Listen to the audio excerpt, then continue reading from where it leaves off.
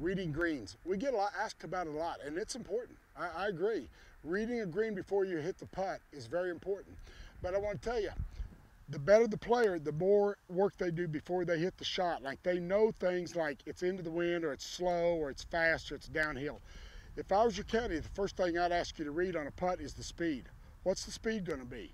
Is it into the wind? Is it on a slow green? Is it uphill? Well, then you're going to have to hit it pretty hard.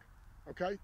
Then as I start reading the curve of the putt, I look at the surrounds. And for instance, this putt right here has got a bunker to the right of it, and it's got a big lip that falls down to the green, which is going to influence the putt. So I look at the surrounds.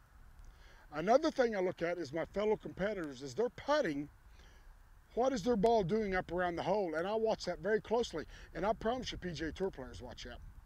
Now, if I got this putt right here, I got about a 25-footer here, and I got a ball out there that represents the intermediate spot that I would like my ball actually to go just to the right of when I hit this putt. So if I have a long putt, I've always got an intermediate. It may be a piece of grass, it may be an old cup, it may be a blemish in the green, but I've got an idea of where I want my ball to be traveling about halfway to the hole, or a third or two-thirds, wherever that blemish happens to be.